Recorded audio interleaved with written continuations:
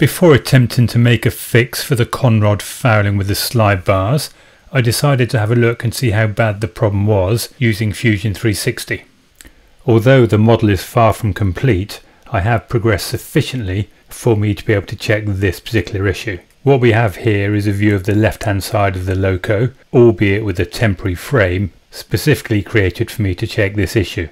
All the parts are as per design with my modifications, and of course you can see that much of the valve gear is missing, but that's not required for this particular check. The other point to note is that the wheel is in its lowest position, and by that I mean the suspension is offloaded so that the axle box is down against the horn keep.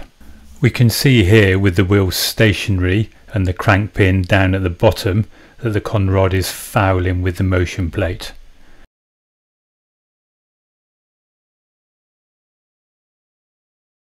And as I move the view round to the other side of the motion plate, we can see where the conrod is fouling the slide bar in 2 points. I haven't modelled the bolt that goes through the slide bar and into the block, but that would also foul if it were in the model. Before committing myself with the hacksaw and files, I model a revised design for the slide bars, the slide bar blocks and the motion plate. Although this issue doesn't seem to be quite as bad at the top side, I've made the modifications to both the top and the bottom, not least because I do want it to be symmetric.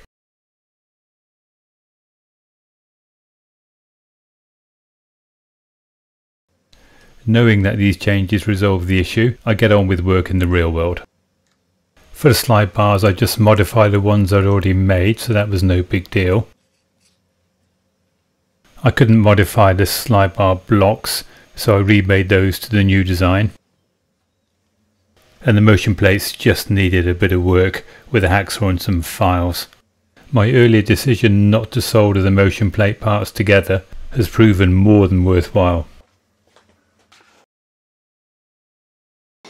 Regarding the crank pins, I bite the bullet, grab my gas torch and pump some serious heat into the driving wheel set.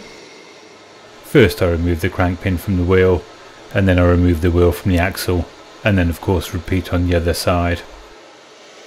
In all fairness, I was never really happy with the fit between the return cranks and these crank pins, so I'll be better off making and fitting new ones.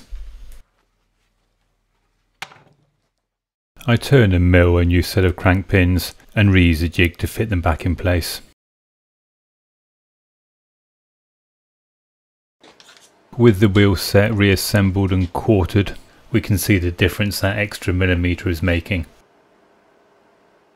The trickiest part of making these new crank pins was the drilling and reaming of the taper pin hole through the square section. My approach to do so was somewhat dubious, so I'm glad I didn't video that.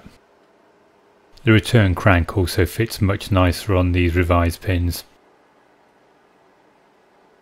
I will replace this slotted bolt with a hex head when I get some in.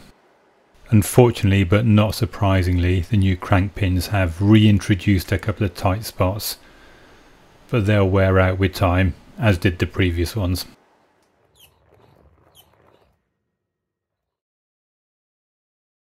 I'm not yet decided on what to do with the connecting rods, so I've yet to drill the oil passageways into the big end bearings. I'm minded to remake them. A, because it will look better, but B, I think they could be a little bit shorter as well, and I'll explain that if I do remake them. Thanks for watching.